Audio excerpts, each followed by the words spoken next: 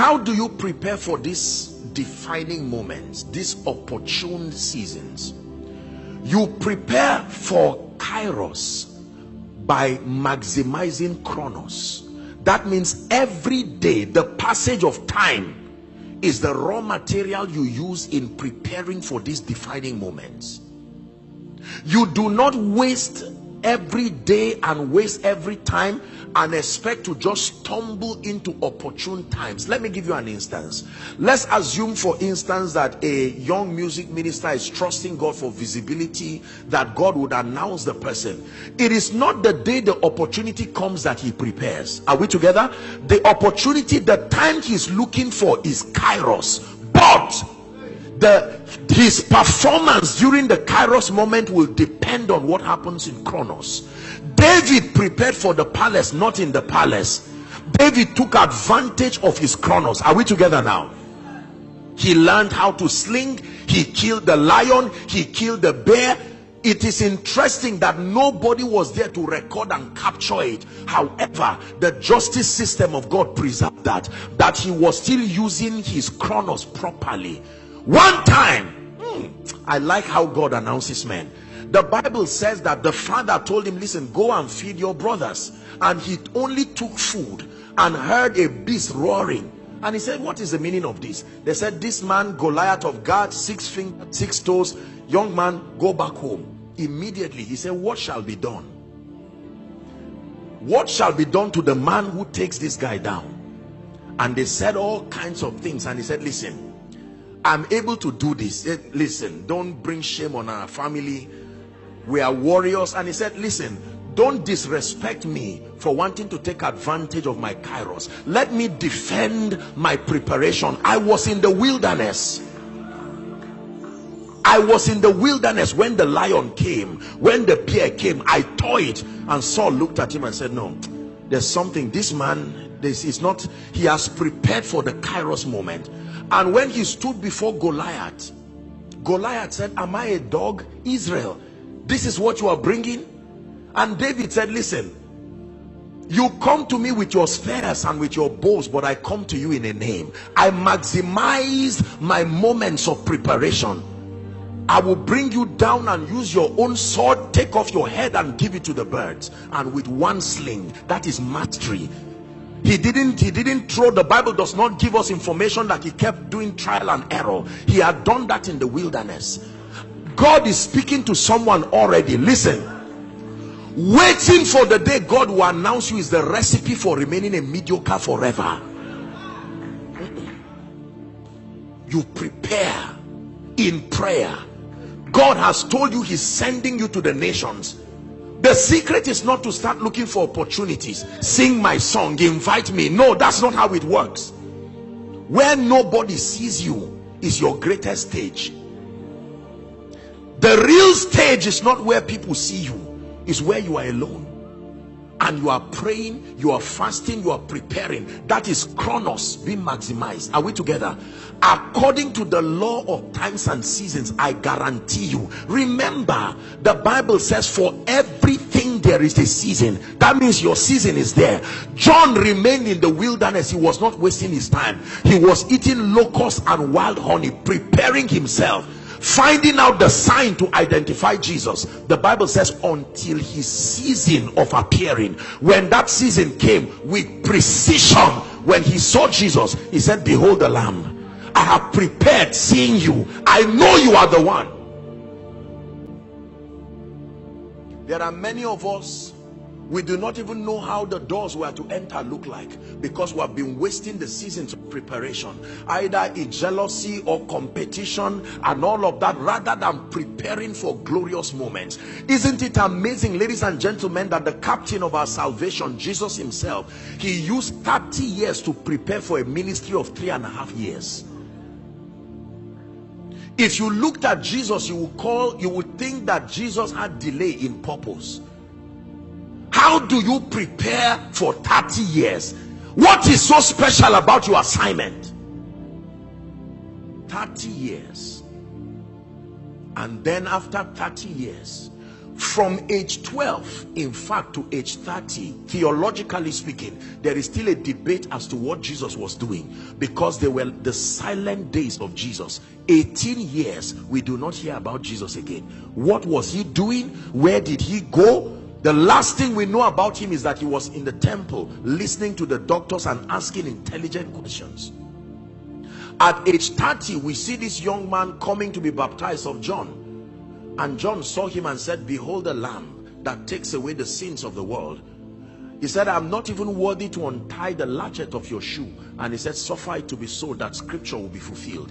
He baptized John and the heavens were opened. He was full of the Spirit and he began his ministry. Within a short time, the Bible says his fame spread abroad, because the level of power and grace and wisdom, when he gathered the people and spoke, they said, we've not had this, not in this fashion. Who is this man? Where did he come from? They gave him, according to the synoptic account of Luke, in Luke chapter 4, they gave him the scroll of Isaiah and he began to read. The Spirit of the Lord is upon me. He hath anointed me. He read all of these things. They were not impartations. He used his chronos. For someone already, the Spirit of God is speaking. See, if you do not perform well and you abort these defining moments, it is because you wasted every day. That means every day is counting for that day. Every day counting towards that day.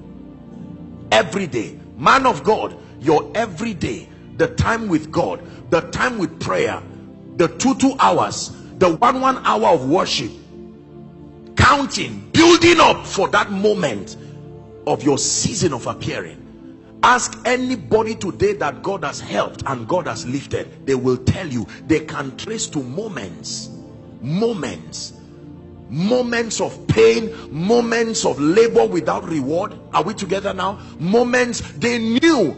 For most people, listen, for most people, they saw long ago where God was taking them to. Do you know, sincerely, some of these days that God has brought us today, we saw them long ago, but we knew we're not just going to jump into these days. So just wishing and saying, I have a dream.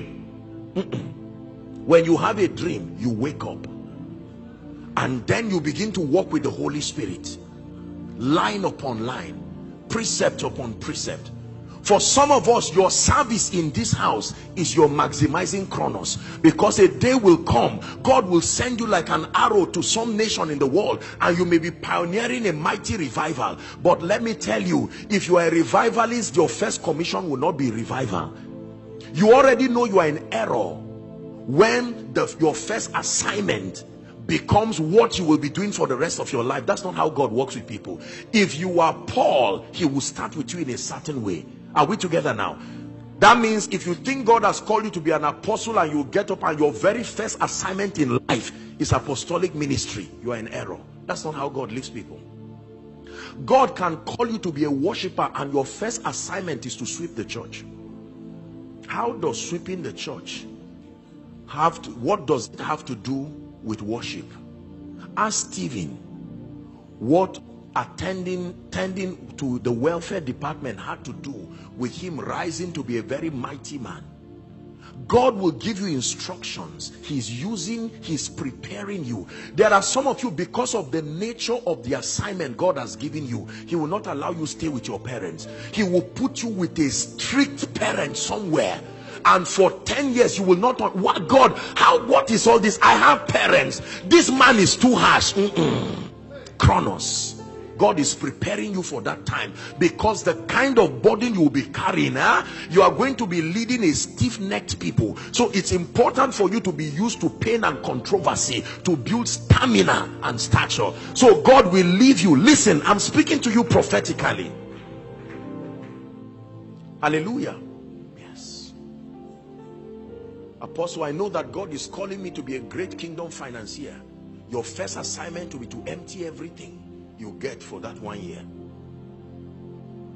He said, no, I resist this spirit. God cannot speak like that.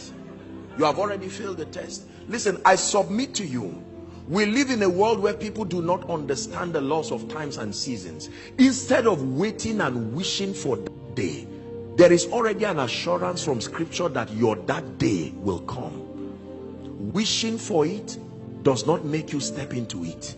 It is maximizing your chronos.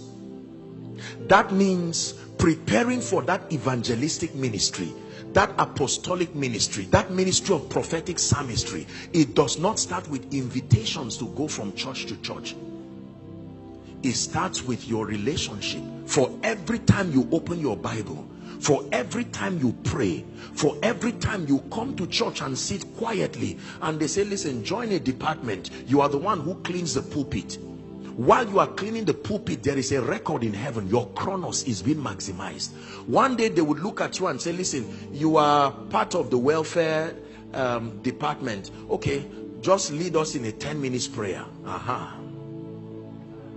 10 minutes prayer. And you say, let's all pray. Let's hold our hands and give Jesus praise. And that 10 minutes becomes 1 hour. They will start calling you pastor. It's just that you're a pastor that can cook. You see how you are graduating now. 10 minutes prayer. One day when they are looking for people to do a little 5 minutes prayer, the Spirit of God, because he supervises these seasons, he will lead somebody to say, that gentleman, please let him come up. And now you have an opportunity.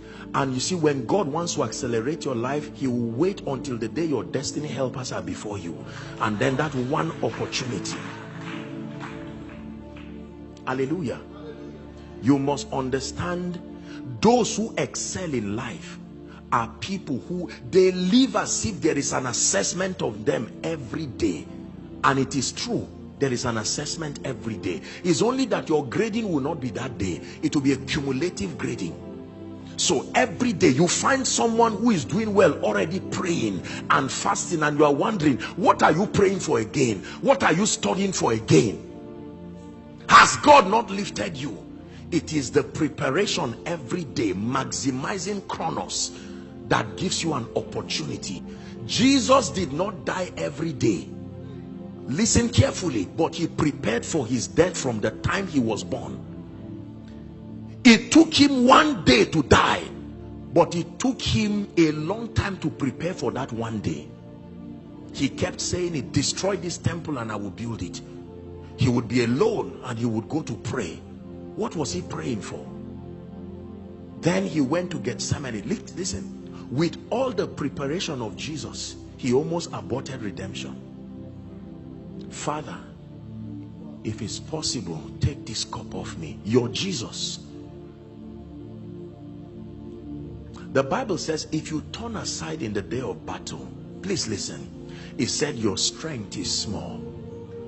God is speaking to me to encourage someone right now. Your appetite for visibility is what may destroy the seasons coming. You need to reduce this insistence to be known and prepare. You announce yourself by being faithful in your everyday. Your faithfulness during your chronos seasons is what prepares you for that kairos moment. You don't have to pray for it to come. It's been programmed. Thou shalt arise and have mercy upon Zion, for the time to favor her, yea, the kairos moment has come. Hallelujah. You prepare in prayer, you prepare in fasting, you prepare by rising to a level of value and capacity that the moment your season comes is with gallantry and honor that you step into that season, never to come out in shame again. But for many people, you see, they think every day is kairos, and so they can choose to waste every day, not knowing that when these seasons go, it takes a long time. A long time. Anybody who did not farm this year is almost over. In fact, it's over. You have to be patient for a few months. While you are doing that, you go and get your seeds, you get your fertilizer, you get everything preparing for that moment. Because for sure, as far as there is day and night, rainy season will come again. Is that true? Your pastor, he shared his story many times when he was with Pastor Esco, and all the events that happened, preparing for those moments. You see, there is nobody who comes out of nowhere. Let me tell you the truth. All that talk is nonsense. There is nobody. Just because you were not in the wilderness does not mean the person was not there. While you are killing the lion and the bear, nobody sees you. There's no audience to clap for you, but the all-seeing eye of God who controls times. You've got times and seasons in your hands. You called for light out of darkness. You don't need a man to be the God you are. Listen, very powerful song. So he controls times and seasons. Who told you that you must arrange your manifestation? Who told you you must arrange the seasons for your announcement? It is an unnecessary burden. In the economy of God, there is already room for your announcement if you utilize that opportunity. Respectfully speaking, let me tell you, and I say this with every sense of humility, I have seen pastors and I have seen leaders desiring to rise, desiring to find, especially in our day, you know, some of this celebrity thing, everybody wants to be known, and to be honest, you know, it's in men. People want to maximize their destinies, but I see how people ignore their everyday and keep anticipating for that one day, and then the one day comes and they are not even aware that it is the one day, because you were so busy getting, you were distracted and did not prepare. There are other people who will prepare, see one day will not come. One day will come and meet them while preparing. Joseph, listen carefully, Joseph never knew that by the next day he would be prime minister. Every opportunity he had to be a blessing with his gift, he did. Because you give a portion to 7 and to 8, you do not know. You do not know which of them. You are waiting until the day a rich man meets you, then you are kind to him. You will be surprised that the person who will announce you to the rich man is the poorest person around you. And because you refuse to show compassion, you recycle seasons again. There are many people who do not show honor to all men. They want only specific people, and they believe that when you meet somebody who has means, it will fast track and accelerate your rising. There are people who will never get serious with God until the day you give them a sermon. You say you are preaching on Wednesday, and all of a sudden there's concordance, there's Greek and Hebrew lexicon. Are we together? There's all kinds of this. They recharge their phone data for 3 days. That is only a preparation to maintain your reputation, not to bless. Because the day the opportunity will come, unfortunately it may come inside a plane, not on the pulpit. The person who will announce you can be in a plane, and God gives you an opportunity, 50 minutes you are with that person, and God says now is your moment. The thing about Kairos moments is that Kairos moments are not necessarily location dependent. You need to be prepared in season and out of season. It can happen anywhere. If you had asked David to suggest where God will announce him, he would not say it was on the battleground. He will probably choose somewhere else. But simply faithfulness in carrying food was what announced the warrior. They did not say, here is a competition. If you can kill, come and stand.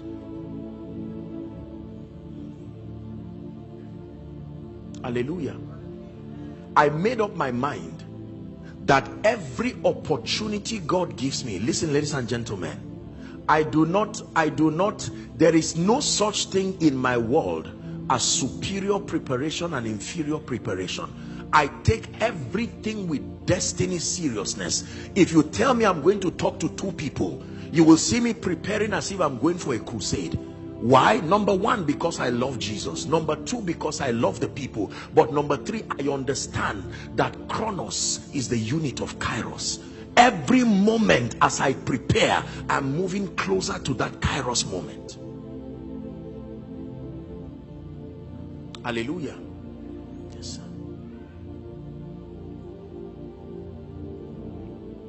Thou shalt arise and have mercy upon Zion, for the time I have discerned that there are opportune times. The time to favor her, yea, the set time has come. Now write a few things so we'll find somewhere to pray. I believe that the Lord has blessed you through his servant Apostle Joshua Selman.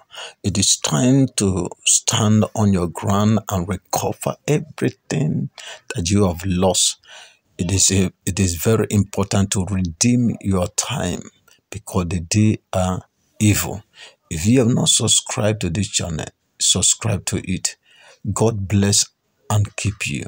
Amen.